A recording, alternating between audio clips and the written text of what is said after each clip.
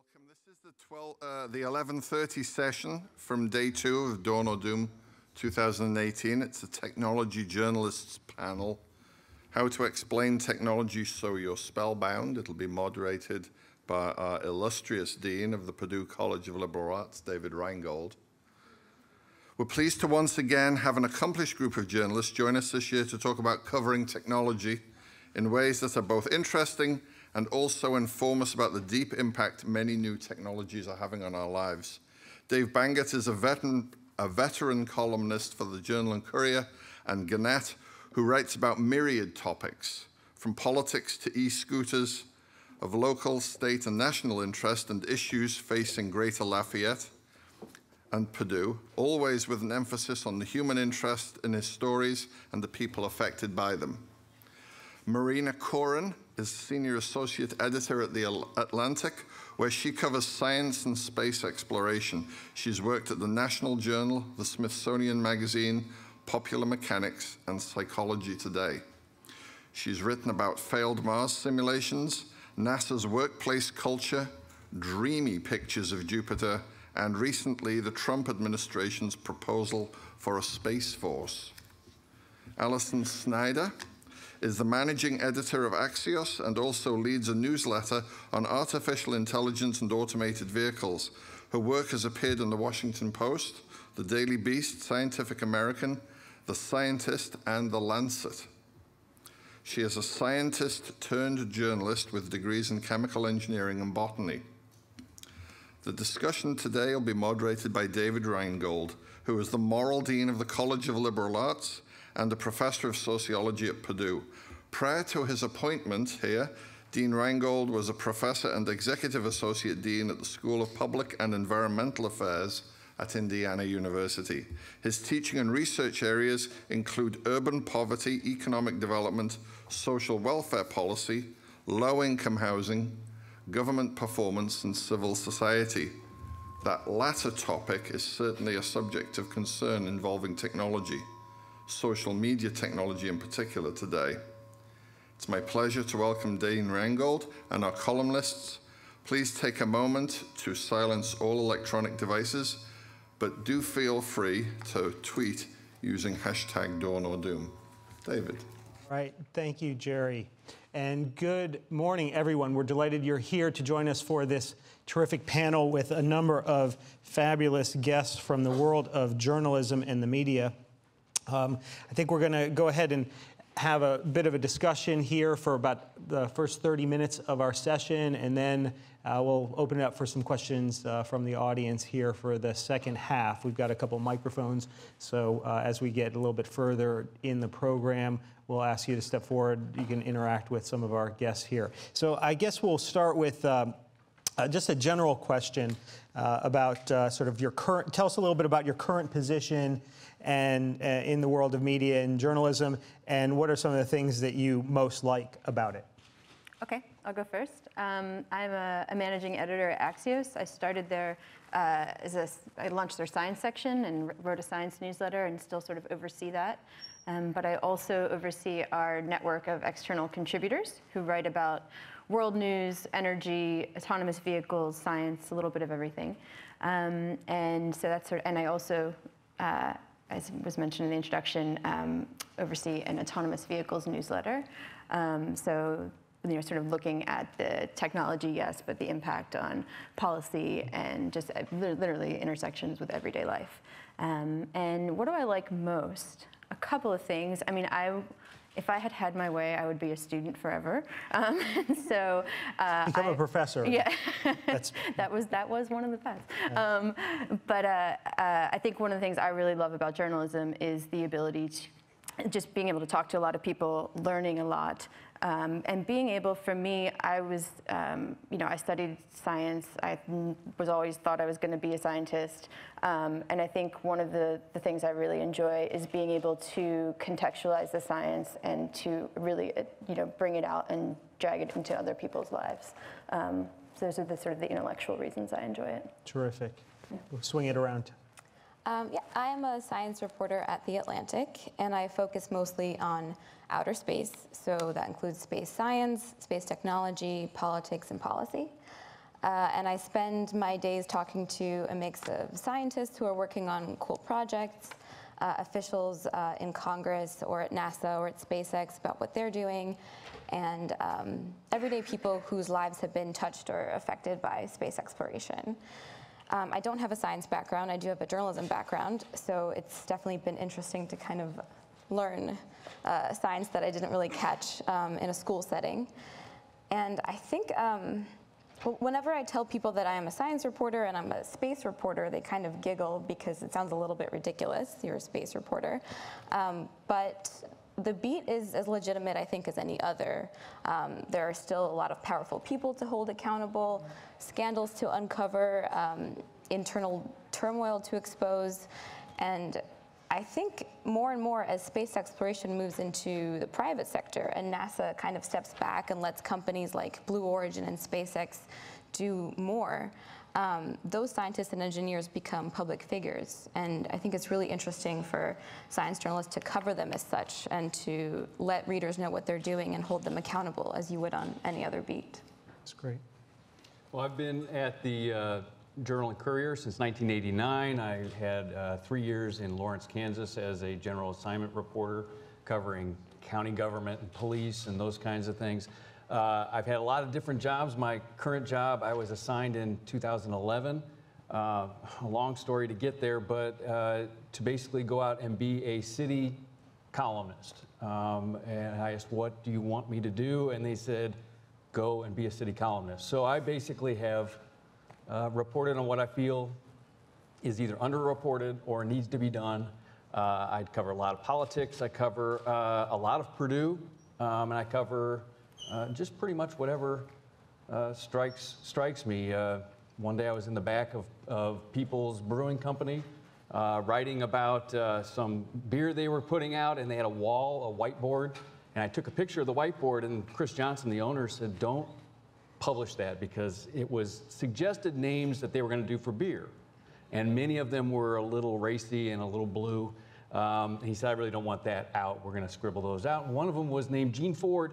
I said, what's Gene Ford? All of them were history. And it turned out Johnny Cash had written about a guy from Lafayette named Gene Ford that he met when he stopped his tour bus in Lafayette and told the story on the Rambler record, which was a tiny little Johnny Cash thing. But he said, one day Johnny Cash stopped at the Wabash, fished, and then wrote a song if it wasn't for the Wabash River. So I went and tried to find Gene Ford, and that became a story. I'd like to do that kind of thing too. Did you find it? I didn't, but I did find there are people who believe that Gene Ford lived on Wabash Avenue. There is a Gene Ford that went to Lafayette Jeff, who was a sophomore 2 years in a row, according to the yearbook, so it kind of fits the story. But I can't find him. I'm still looking. That's all right.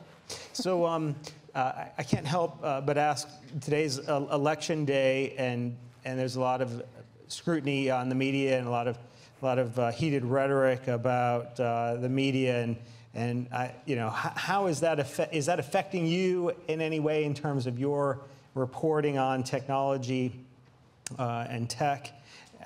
And you know, we hear a lot about sort of enemies of the people and that sort of thing. How is that affecting you and your work? I'll go first. Well, it is no secret that the president and his administration think that we're enemies of the people, and I would say the answer is no, we're not. Are we? It's a president griping about how the press treats his administration is not a new thing. I think it was George Washington who liked to call the press infamous scribblers. But it is also true that this administration has come up with a particular brand of criticism against the press that is dangerous and damaging. And that does make our jobs harder, at least it makes my job harder. Because often when I want to talk to people and want to talk to sources while I'm reporting, sometimes they're ready to, you know, they think I'm lying even before I speak. And that is a difficult barrier to get over. But I think it's important to remember that, you know, the press is not this machine that exists, you know, in Washington and other pockets of the country. It is an important part of a pillar of the Constitution, and it is a right of every American to write what they think, to read what they believe, to publish what they think. And so it makes me a little sad to see that, when, politicians are sworn in to, serve and protect and defend the Constitution, and freedom of the press is part of that. Everyone is welcome to critique the press, but when you go and attack it as part of a constitutional right, that is difficult, and it does make, I think, our jobs hard day to day. Yeah, when the Boston Globe just about 2 or 3 months ago did they encouraged every editorial board in the nation to write why we're not enemies of the people. I wrote a column basically saying that wasn't going to turn the Trump supporters that I knew, and many of them who I consider good sources and friends. And I told a story about when Todd Rokita, our congressman today, was going to run for Senate. He was going around the state having first-time rallies or introducing his campaign. And as we were talking, it's in a room full of people that I quote on a regular basis about Lafayette things. And he was talking about the media elite and how they were going to take those down. And I'm going to Washington again in Senate. We're going to take that down. And he had a particular beef about something I had written and pointed me out as he was talking about that. And here in this room of people who had asked me, have you signed up for 100 Men Who Cook? Did you see how we're losing the Colt World Series? Can you help us get some housing for kids? That kind of thing. They all turned around and kind of did like, he's talking about you. And I kind of wish that the president could have seen something like that. That even when Todd Rokita, who thinks that I am against him in a lot of ways, could have seen that the room full of Trump supporters in that room who were very well respected and people that I trust and people who have learned to trust me personally, I believe, that there was no enemy there. There was just, there was a completely, it was all based on the trust I had built with what they were willing to tell me. But it seemed like more of a show. It was a show for the congressman to be able to say, liberal elite or media elite, which was hilarious because then I got in my 2010 Subaru hatchback with bad wheel bearings, so different story. I don't know if you want to take a stab at that, or I mean, yeah, we're obviously absolutely not the enemy of the people, as Marina was saying. I mean, we sort of are the people, right? We are the constitutional right of the people, and I think, can we do better? Absolutely. We can always do better, right? I think I'm really proud of, and I see it with Axios, but lots of places as well, like how quickly people correct and update their stories, and sort of in this environment, that I think a lot of people are owning when there are mistakes. But I think a lot of us also, we go into this field because we want to inform people, right? Like we want to give people the information that they need. We're sort of obsessed with it, actually, I would argue. And so, yeah, I mean, and I think how it affects our daily work, so something you were saying, I feel like sometimes before we even open our mouth, that we're seen as pushing an agenda, and we're not here to push an agenda. is there particular kinds of pressure you feel reporting on technology firms, a university that knows it, or is known mainly for engineering and science and technology, that as reporters reporting on some big, powerful institutions that are sort of unique to your slice of journalism? So I'm more of an editor at this point. So I feel like or do your journalists sort of, are there issues that they face? In what sense? Like in terms of like just pressure from or feeling like you have to tell the positive story? I don't think so. I think we, like our reporters and editors, really sort of go after what they think is underreported, what is most important, not everybody's happy, but. Right. Yeah, obviously, the powerful institutions, as you mentioned, they want to push you to write the positive stories. And I think that is a thing that science journalists really have to pay attention to, especially on my beat with space exploration, because space, I think, is objectively really cool. I was as mesmerized as anyone watching the video of the SpaceX's side boosters landing back on Earth after the Falcon Heavy launch in unison. That was an incredibly just cool thing to see. But it's important for us as journalists to remember that it's not our job to, marvel at this achievement and praise SpaceX for doing well and bettering humanity. It's not our job to cheer them on. And I think that if we do focus on like the cool stuff that a tech company is doing, that SpaceX is doing, that Boeing is doing, it sets reporters up for missing the layers beneath that. Sure, NASA is building one of the most powerful telescopes in the world right now, and it's going to succeed Hubble, and it's going to send back all kinds of pretty pictures. And I do want to write that kind of story. I want to tell readers how cool that is. But that telescope project is also years behind schedule and $800 million in taxpayer money over budget. So I think it's science journalists have to strike a balance between pointing out achievements and commemorating certain things, but also being really critical and skeptical about that thing too. And covering Purdue would be my example for that. Is Purdue probably does a better job of telling its own story. I can say that Purdue probably has, I don't know how the factor, but they have way more journalists here and media people putting out Purdue's story on a regular basis. So it is interesting when I write it in parochial terms, national people come in and see a bigger story of tuition freezes and a lot of great things that we've written about, but I tend to write also about the things that affect people on health insurance, which is a big deal right now. A lot of things that aren't always totally positive, but even sometimes when you write a positive story, wrote about this new gateway that's coming to Purdue and what a great story and all the rest of it, until a couple of former deans said, wait a minute, the one you're tearing down was a monument to a former dean of students. Becomes a different story. So a positive story becomes a nuanced story. So in the past year, what do you think has been the most overhyped tech story out there, or that's getting way too much attention? I mean, I think... Or underhyped, or what's the story that sort of is being underreported in the technology space?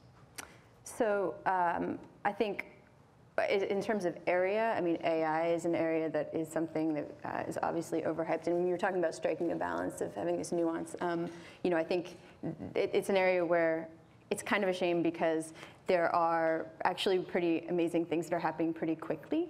But I think because people sometimes expect so much from technology, whether it's because it's been overhyped or just that they expect so much from it that it's almost like a letdown, So I feel like AI is an area.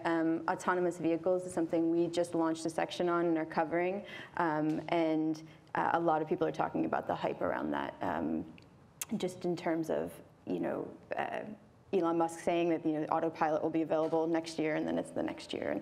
And at the same time, you've got people who are saying this could be decades away before there's a fully autonomous car that you can drive and to work every day. And so, sort of trying to cut through that, I think, is something that we're following and working. Don't tell my 8-year-old son; he's all set to never have to drive. Oh, really? So, I don't know if that'll actually happen. He can get a scooter. Yeah, that's right. Well, they're all over. Adults ride them apparently for most of their lives now too. So. Good. So I don't know. Most overhyped, most underreported story in the tech area over the past year. Can I broaden it to tech and science? Sure, so tech and science, yeah, absolutely. I would say most underhyped would be climate change, particularly as it relates to space exploration, because space science and space policy has always been a bipartisan policy and effort. And so I think sometimes science journalists can, including myself, struggle to, when we write about space science, kind of inject that piece of, the story of climate change into that. Because for so long, we kind of didn't really have to.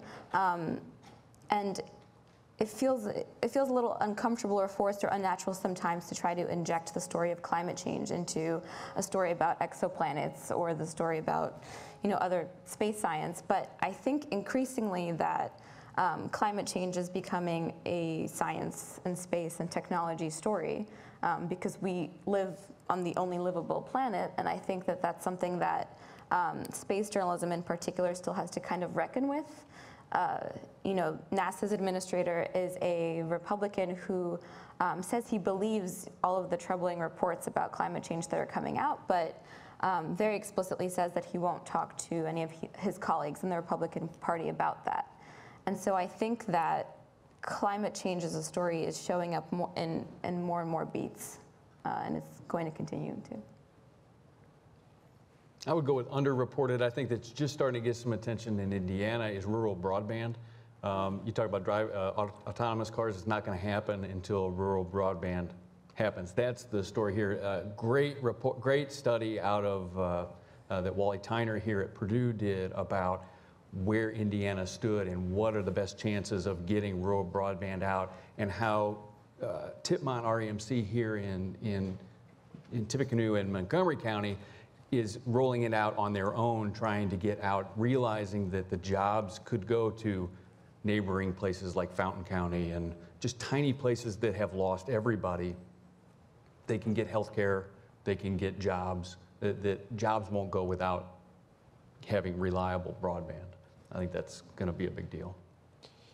Backstage, I was asking our guests about a piece that was in the New York Times, I think last week, sort of reporting on Silicon Valley executives and their schools that they send their kids to, and that they apparently, according to this piece, are lobbying to get as much technology removed from the schools that they send their kids to, and the schools that tend to have the most technology in them are now schools that serve students that are perhaps the most disadvantaged. And I'm sort of, when I was reading that piece, I kept thinking to myself, you know, we've been through a period of about at least a decade or a couple decades where tech and science have been really cool. And I'm sort of wondering whether or not, you know, do you feel like that's still the case? Or are we at a tipping point where the sort of broader cultural environment is sort of, I don't know, getting a little bit exhausted by the science and tech craze over the past 20 plus years? Well, there's probably a reason why I've got my vinyl out again. I mean, because I really do, it sounds weird, but I actually enjoy getting up every 20 minutes and taking the needle off the record. There is a down time to that, but you know, at where my daughter goes to school at Lafayette Jeff, it's been a one-to-one school since she's been a freshman. She has a Surface she goes to school with, no textbooks except at the school, and I can tell you she hates it because it can be unreliable. So I hear more about that than about our teachers, but I'm not sure that the school is ready to make that disappear. Yeah. And I'm not advocating. I was just sort of wondering, you know. Well, it sounds like people who sell paint now not painting with the paint they're selling, right, because well, that's toxic. what the article seemed to suggest, but I'm not sure if that's exactly the case. I also think you're not, I said this backstage, I mean, you can't put it back in the box, right? So I feel like it's such a part of obviously everyone's lives, including children right now. And so what comes of that? I don't know. I mean, I think, and there, you know, maybe someone else can speak to this more than I can, but you know, there are studies about technology's effect on children, and you know, sort of trying to really understand what that screen time means. And it seems like right now the science is still out. You know, the verdict is still out. We had the discussion last night at dinner, just after the talk about cell phones and how it's too much smartphone in your life all the time. And the conversation, kind of like when Judge Kavanaugh said, you made the reference to UB40, you know, there was a cutoff on having the fight with a guy who looks like UB40. All of a sudden you knew who was 40 and over, you know, was a nice thing. What the conversation was, do you remember a time where you weren't able to get in touch with people and you missed out on something? Which was my life in high school and college, was if you missed people by a minute, you had no chance of catching up. Whereas now, my daughter, it's nothing to keep up that way. So that led to, what is 20 years from now that you're going to say, what was that moment? And I have a hard time imagining technology getting so much better, but I have a hard time not imagining not being able to imagine it, you know, that it'll be telekinesis or something will be the next thing. I can't tell. Yeah.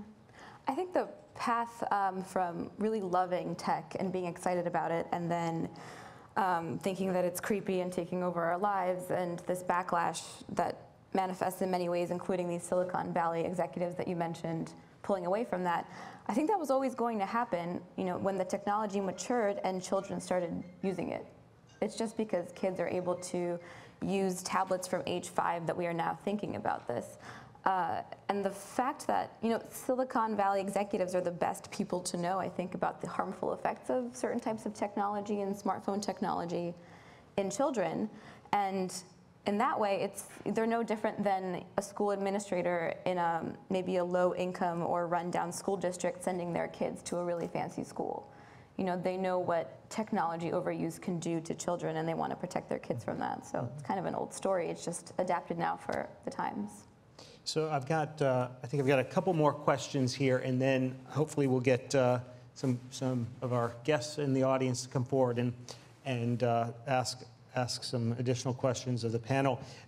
Almost 60 years ago, C.P. Snow, who was this Oxford Don, who was a chemist and also wrote literature, talked about the two-culture problem where, in his language, the scientists didn't really communicate with the intellectuals. I don't think the scientists liked the fact that he used the other group and called them intellectuals, but that's neither here nor there.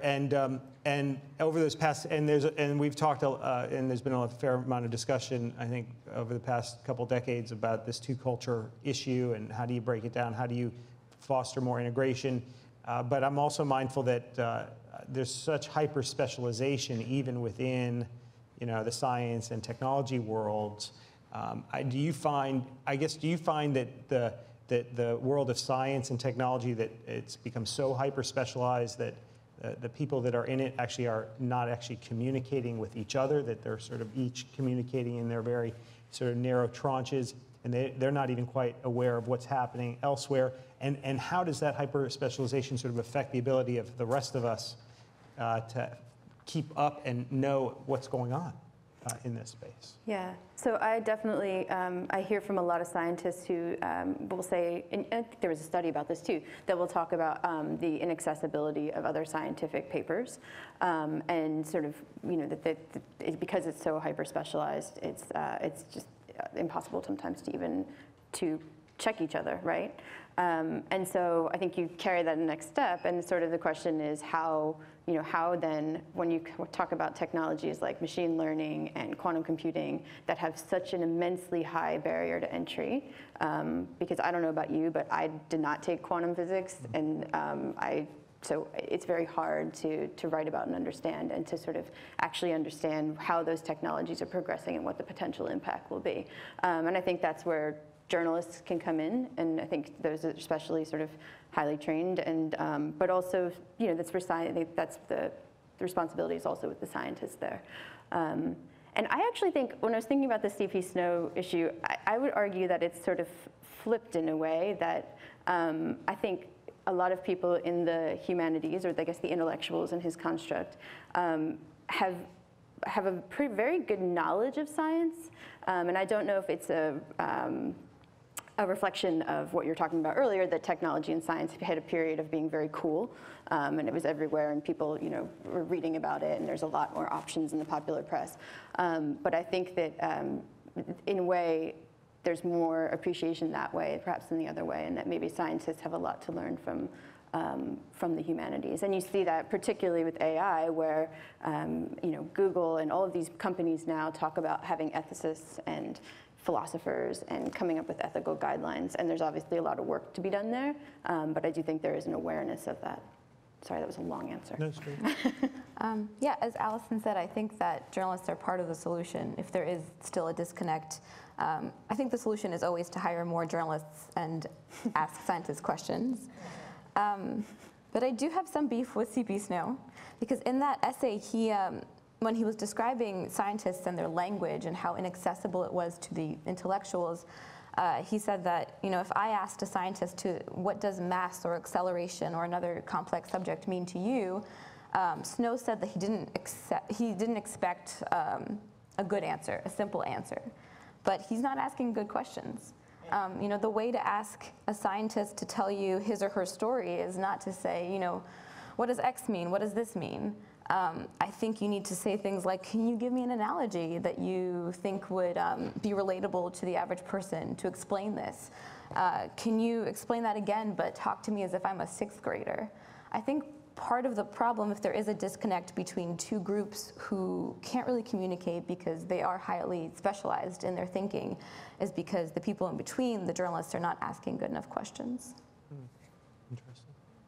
I can't do better than that. Hire more journalists. Yeah, well, hire more journalists, and that I think comes to another thing is that's not happening. I mean, newsrooms are shrinking. I mean, that's not fake news. And I can tell you in my own course of work, I don't have time to do the columns I was doing 5 years ago that were more context and some opinion and, you know, some personal things, because I'm covering things that we don't have reporters to cover now and I believe need to be covered. Mm-hmm. So I'm covering, should utility lines be run through the Prophetstown State Park in today's paper, where someone else probably would have covered that 5 years ago, and I might have come back with a context piece about how that fits in with everything else. I think we're running a lot harder to cover just the basics right now. So if we have any aspiring journalists in the audience who are interested in covering science and technology, what advice would you have for them? How do they get started?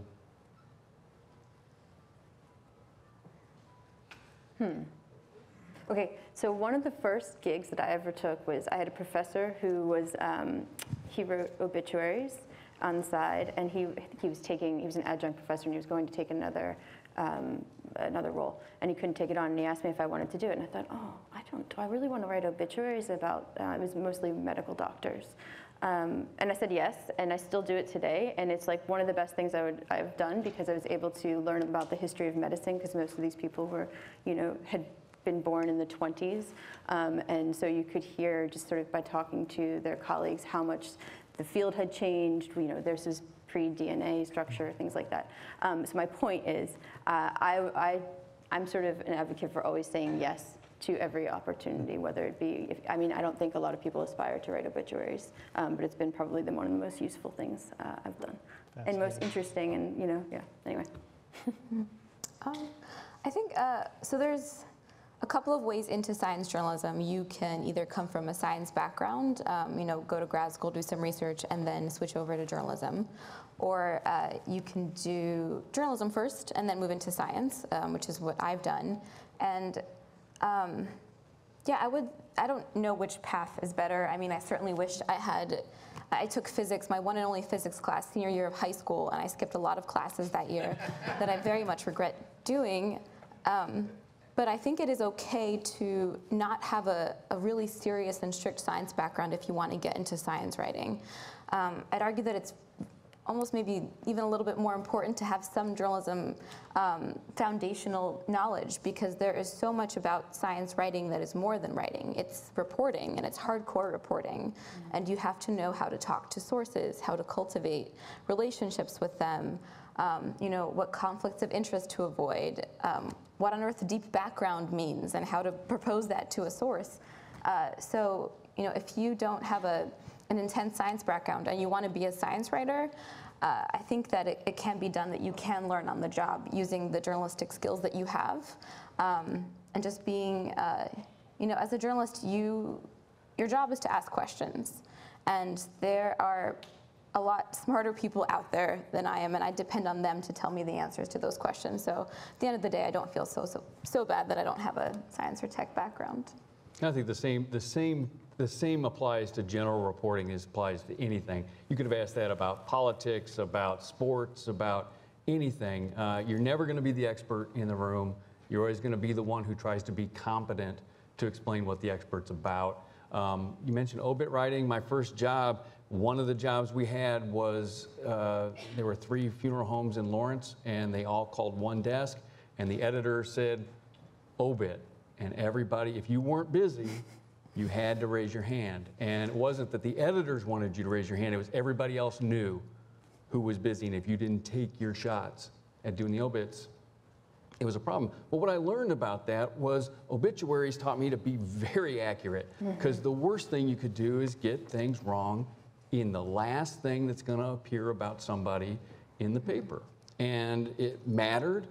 And I take, when I get to write an obituary, and I write quite a few as well now as columns, I take it very seriously, and I actually find some joy in it. Not that the person died, but that I have a reason to say, here's why we should celebrate or mark this person's passing. Yeah, I guess that would be the thing. I think some people think you want to just rocket up there, you know, to maybe a national position or something like a national publication. But I think like my biggest regret was that I didn't spend time covering like you know, the courts in the city or something like that. I obviously came to this a little later. I don't have well, I have a journalism background, but I started as a scientist. So I think, yes, I agree with both of you. And it's funny you were saying it's okay to not have a science background. I tend to think it might be an advantage. There's some debate about this. I think it's actually a big advantage.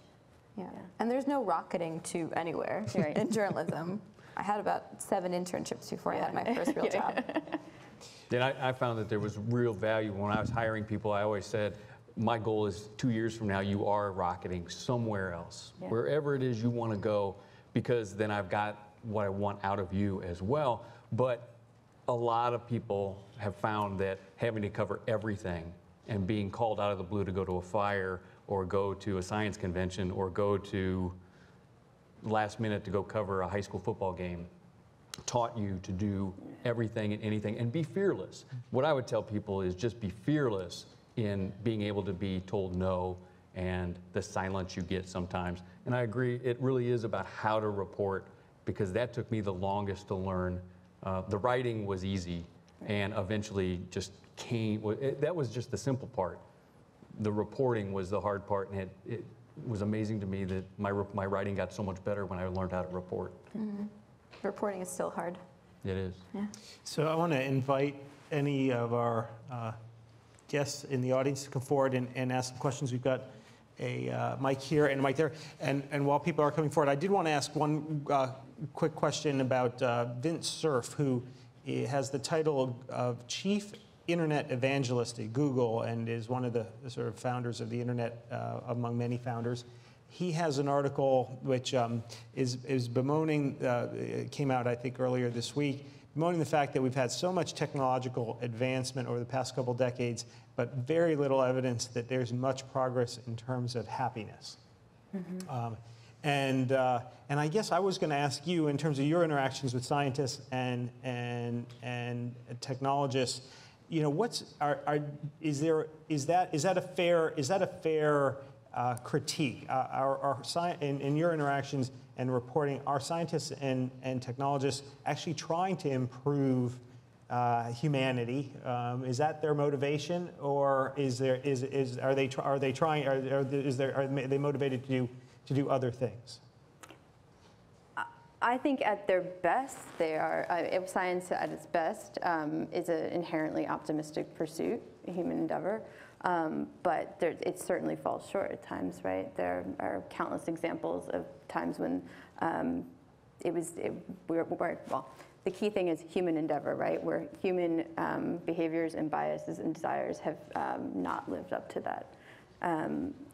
I don't know. As you were asking the question, I was thinking about whether or not that was actually was happiness one of the promises of the internet, and I don't know the answer to that. Like, I don't remember. I don't know, like, what the sort of. I don't know. Yeah, I don't know either. Right. Happiness, revenue. Happiness, yeah, exactly. Happiness for some. It seems like, well, yeah, it seems like the question of happiness of a society is kind of separate from technology, because, you know, smartphones, apps like Instagram, Facebook, Google, they're just reflections of real life, and they are real life now. And so if we're not happy on the apps, it's not because of the apps. I can't improve. You know. All right, we're gonna. If you could maybe introduce yourself and then ask your question. Thank you. My name is Karen Griggs. I'm from West Lafayette. Sometimes Mississippi and Indiana are at the bottom of the list in various measures. I was up in Flint, Michigan, and a consultant for the public library told me that one way to fund public access in public libraries is to follow the example of Ohio, where 1 cent of the sales tax goes to public libraries. But here in Indiana, there are 35 counties with no public library system. So I wondered if there are other places around the country that exhibit this gap in access. I know that rural broadband is an issue, but let's probe that subject just briefly. Are there other places around the country with no library access, no public library, no broadband? Dave, I don't. Well, I can point back. I wish I had that study that Wally Tyner did. They actually did look at where broadband was in Indiana and where it wasn't. I know you don't have to go very far outside of Lafayette and West Lafayette to be on DSL that comes through. I'm going to get that all messed up. They get it through the air. It's almost like a Wi-Fi that comes from a pole that's 1.5 miles away, and it's unreliable and very slow. And it was a big problem across Indiana. I don't think we have to go very far to figure that out. I know that here at the libraries, I actually go and do my work at the libraries because the access is so good, and they've made progress there. I'm not sure about the rest of the nation. Well, I wonder if this is a symptom of general anti-intellectualism based on what Congressman Rokita says, or on what other public policy people have said ever since Spiro Agnew. Do you see anti-intellectualism bubbling up in the mud? In terms of what Congressman Rokita is saying, I mean, many people who really like him use technology all the time, and I think that we just have to look at how social media is used. I don't know that they're against that. Now, they may be against intellectualism, which is a different story than just technology, I would think. Having spoken to the congressman, not always talking to him, I wish we could talk more, but that's part of where he's been. Have you guys followed any stories about library access around the country? Not recently. No. Sorry. The libraries are great. So it sounds like a question for further discussion, a good question. We'll go right here. Hi, I'm Ben. I'm from Dyer, Indiana, and I'm a freshman here in computer science. My question stems from the title of this panel specifically. What specific things do you do in your writing to make the technical topics understandable to a layman and keep them spellbound? Mm-hmm. Do you want to go first? Sure. I have thesaurus.com open at every moment of the hour. So I often cover new research studies, science and technology, and I don't know if you've ever looked at a scientific study that is not written in English. It's very difficult to understand, and sometimes I don't even attempt to read it in full, but I call at least 4 people about that and have them explain it to me and ask them over and over again until I understand it. I think a big part of being a science reporter is not being afraid of sounding dumb to someone who's much smarter than you. Because if you don't understand the subject matter, then your readers aren't going to. And sometimes it can happen that, a 40-minute phone call with the scientist becomes 1 sentence in your story, but that's because you needed to really boil it down for the reader. And then that's where thesaurus.com comes in, and you throw in some pretty adjectives to keep it spellbound, as you said. We have, so our format for our stories is quite different if you haven't seen it, but a lot of times we will use, we call them axioms to, we've borrowed the word from the scientists and mathematicians, to help readers sort of through a story, pretty efficiently. And the one that we use the most, because someone did an audit of Axios recently, which is quite funny and pretty revealing, but the one we use the most is why it matters. And so for me, when I'm reporting a story, that's actually the starting point for me. And I usually end up coming back to it too, like why does this matter? And if it matters to you as the scientist, tell me why. And why should it matter to me, or why should it matter to any of us? And so that's like a very good prism, I think, for making it accessible too, because it forces them to sort of explain it in a way that is accessible, but also it's an ability to tie it back to our everyday lives, or to public policy, or to tie it to anything that's beyond science itself.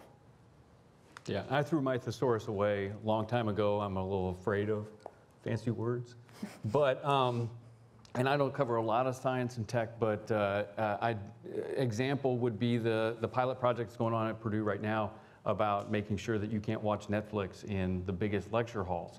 I understand not being able to use Netflix in the giant lecture halls, but I had to work backwards from that to say why. And to me, I didn't understand that if you have too many Wi-Fi points, eventually they compete and hurt themselves and all kinds of things. Because I kept thinking, just keep putting more and more up on the walls, you'll be all right. But to me, I have to really, really work to make sure I understand what's going on. And hopefully I can find people who can help tell that story. I really find that finding some small piece of information that someone can tell me and then can personify helps do that. Thank you. I'm Adam. I'm a freshman hoping to get into computer engineering here, and when you guys were talking about underreported stories, it made me think of genetic engineering in human designer babies and all that, and I wanted to know if any of you guys have any thoughts, opinions, if you've written on it, and what you think about the possible futures that it holds in regard. Anybody done any writing on genetic engineering in humans? Not me. Our colleagues do. It seems like CRISPR is an interesting topic, right? And it seems like it's in a gene editing tool. That's all I know about it, is to say it's a gene editing tool.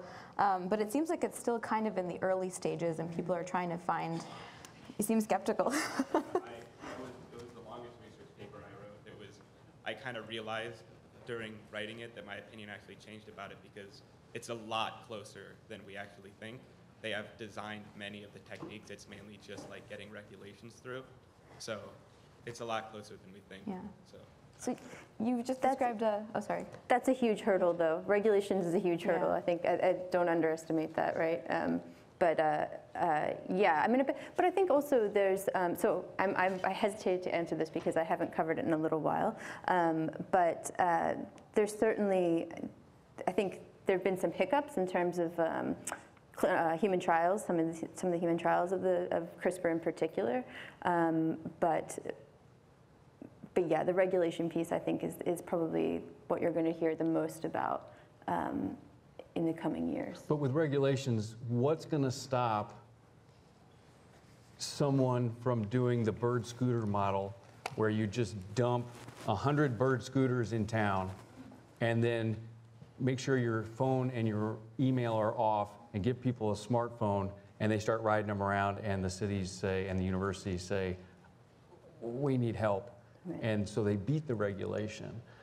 I guess that becomes part of that thing. I'm not sure regulation's going to stop technology from being technology.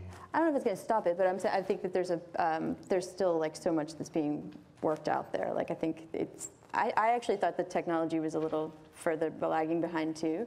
But no, I'm saying that there's still a lot to be done there. Yeah, I'm still trying to figure out what the bird scooter what it actually thing will be, of genetic engineering would be. Maybe, I don't know, bigger calves or, so there'd be something small that you could do, but yeah.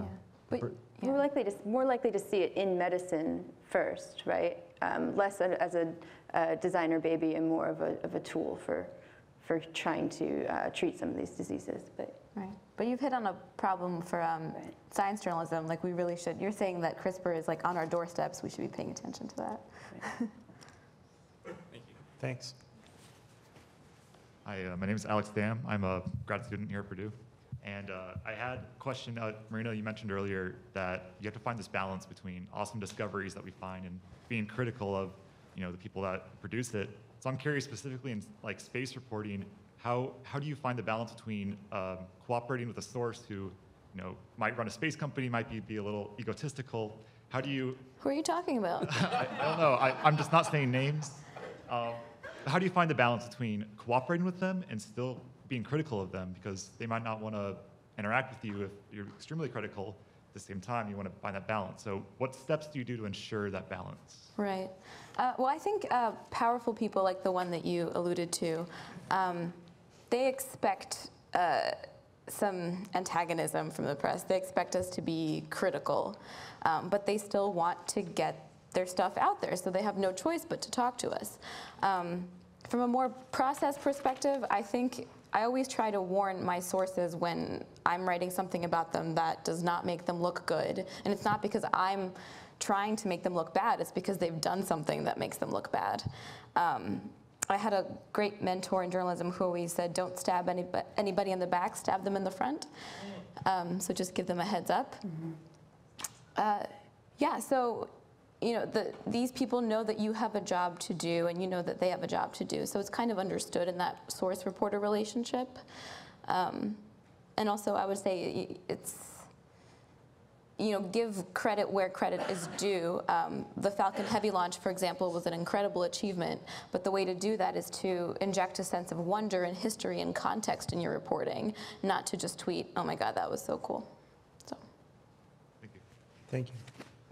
Yes, my name is Stuart, and I'm from Lafayette. And he kind of stole my thunder just a little bit, but I think I'm directing this question towards Ms. Snyder. When you do stories on autonomous vehicles, okay, it seems like, from my observation, is that the people who are pushing this technology, it's like the best thing since sliced bread and stuff like that, but and their analysis is that there are no problems, that this is going to, reduce, traffic deaths and all this other type of thing. But then in other venues, you see that they're saying pedestrians and cyclists and people like this are the biggest, hurdle that needs to be overcome. And the thing is, what I wonder is, when you're doing a story, is it better to do your positive stories and then later do a story concerning the minuses, or try to combine those in one story? But the problem I see with trying to combine it in one story is that usually you have a lot of words about how wonderful it is, and then you have a little tiny thing at the end saying, yes, some people have some objections. And there are so many things happening right now, talking about the bird scooters and the attitude of these tech companies. Like, my analogy from their point of view is, I don't know if people remember bath salts, the drug bath salts. And the thing is, on the bath, you have a little packet, and you pay $20 for it or whatever, and it says right on it, don't ingest this. And if you look at the bird scooters, it says, don't ride them on the sidewalk. But of course, everybody's riding on the sidewalk because it's, the most advantageous place to ride them. And so it seems like these tech companies are saying, well, don't be evil. Don't, the Tesla, autopilot is, you need to pay attention to the road, but of course the technology itself engenders a certain behavior. Right. So. For us, and I think for the people I work with on my team, particularly around autonomous vehicles, we talk a lot about sort of where the technology stands. In some ways, we almost I think most of our stories sort of invert it. So we wrote a story to launch our whole coverage about how complex human driving is, that it's one of the most complex behaviors that we as humans do, and then sort of looked at where we are from a technology standpoint. And yes, we included the sort of promise, but but with a real sort of grounding as to where it stands now. So I guess that means we put both in there, but we really do lead with, or we aim to lead with where it actually stands. Yeah. Well, see, one thing, a story that just came out very recently is the trolley problem. And the thing is that, yeah, like it's making pedestrians and cyclists a little uneasy because it looks like, from the tech company's point of view, that the cyclists and the pedestrians are the ones that should be run over. So, and that they are collateral damage in the march to the future. Right. I mean, I think that's a valid question and concern, and I think that that's something that they're obviously thinking about. And I mean, I think it's helpful to remember that where we are now is that there are pilot projects in very, restricted areas within cities that haven't moved beyond. These aren't, going across Phoenix or from Phoenix to LA or anything like that yet. But it's a valid question. I mean, that's a big ongoing study. I think it's the one we're talking about. Would it show the cultural differences? Yes. Yeah. So, and obviously, like a really important area. And I think it's something that it was nice to see the press pay so much attention to that. And I think there are a lot of journalists and others. There are a lot of scientists and researchers and public policymakers and whatnot that are waving the flag about those questions.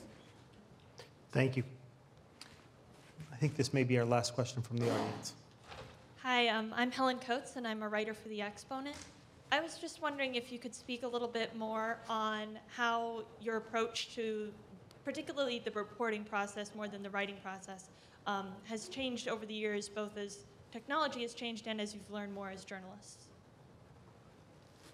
That's a good question. So how has our reporting changed as technology has changed? I think that reporters have more platforms that they can use to report. Like I spend my time texting with sources or DMing with them on Twitter or on Instagram. And that's kind of weird to think about because I use Instagram for my social life, but there are sources that you can find there that are useful to you.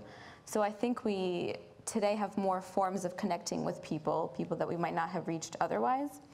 But I think that also can get tricky sometimes because the typical reporter-source relationship has long been, you talk to someone in person or on the phone and you decide whether that's on the record or off the record, you agree on your terms, and they kind of know going in how they're going to be presented in your story and how that conversation is going to be used.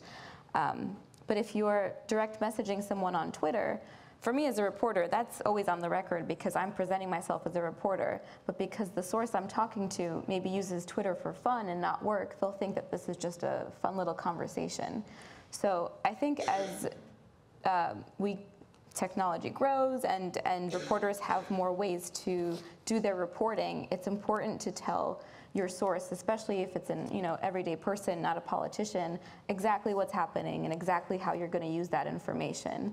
Because I think that apps and social media can sometimes blur that line of communication. Yeah, I use social media a lot. I mean, our social media used to be going to the mall to talk to people and try to get people until Simon kicked us all out. We had a report, had notepads. But yeah, it's amazing how stories can change that way. Or, I mean, just last week, the number of people who started talking about how touchscreens at the Payless in West Lafayette, which was one of our early voting sites, on one of the first days, people were pushing the Democratic candidate and it was skipping up to the Republican. And they were able to stop, they were able to see it and call for help. But I used that coming out of church, and all of a sudden my DMs were going nuts. Have you seen this? And by 2 o'clock, I had a story up about warning people how to do it and what the county was going to do to fix it and all the rest of it. But it really is amazing what we can do that way. Thank you. Well, I think we are out of time, so if you could join me in thanking our wonderful panel of Alison, Marina, and Dave. Thank you.